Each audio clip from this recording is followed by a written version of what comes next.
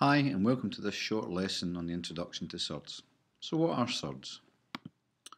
Well, here are some number systems that you already know about. So at the beginning, back in primary school, you probably started learning to count using the whole numbers 1, 2, 3, 4 and so on. In secondary school, you now manage to extend your knowledge of whole numbers beyond 0 to deal with things like negative temperatures in science, and these are called integers.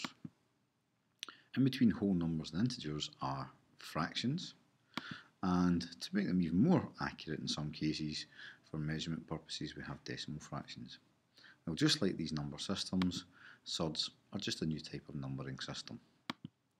So let's go back and look back at a Pythagoras calculation they might have done. So in this triangle, we're trying to calculate the big side, when the other two sides are 2 and 3 metres. So start off by using Pythagoras' formula.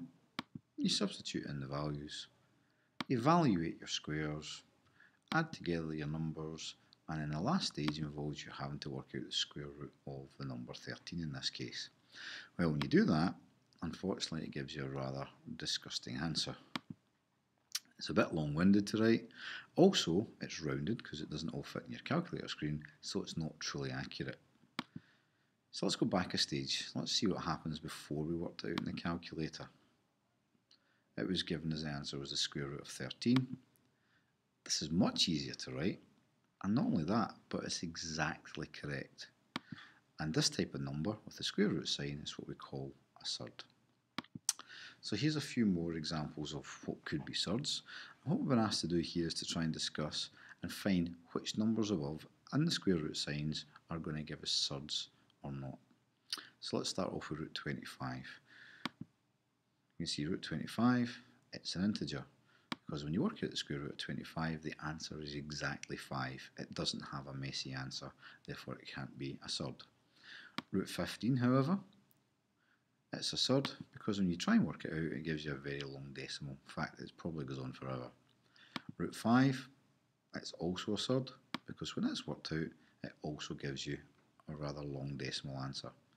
Root 16, however, gives us a nice integer value of 4. And lastly, root 3, when we work that out, once again, it's going to give us a large decimal number. So you can see from what we have here in these examples that a surd is going to be the square root of a number which gives you a very long decimal answer, where a number that's not a surd, which is in square root form, works out exactly to give you an integer answer.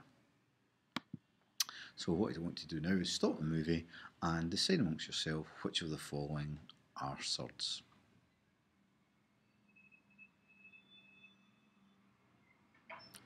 Okay, hopefully you've had a bit of time to chat amongst yourselves and work out which are not surds. Excuse the lorry going by outside. So, number 1, root 4 gives the answer 2, so that's not a surd. Number 2, the square root of 40 gives a large decimal answer, so it is a surd. The square root of 400, well, that works out in your calculator nicely to 20, so it's not a surd. The square root of 36 in question 4, the answer to that is 6, so it's not a surd. However, the square root of 2, if you try and work that one out, it gives you a very long decimal once again, so it's also going to be a surd. Question 6, the square root of 16, we've already seen, it gives the answer 4, so it's not a surd. Question 7, the square root of 1604, that one there is a surd. Square root of 496 on your calculator, large decimal answer once again, so it's also a surd. Square root of 39, it's a prime number, so the square root of all prime numbers except for 1, which you can look at for yourself, is a surd. Square root of 145, now that's also a surd. Question 11 and question 12 are a little bit different from the rest. They contain decimals, and when you work out the square root of 1.44, the answer you get, although it's not an integer, it doesn't have a long decimal answer. It works out as an answer of 1.2, so that wouldn't be a surd. Similarly with question 12, if you work out the square root of 0.01, the answer comes out exactly as 0.1. It doesn't give you a long decimal, it just gives you a nice neat decimal, and therefore that can be considered as not being a surd either.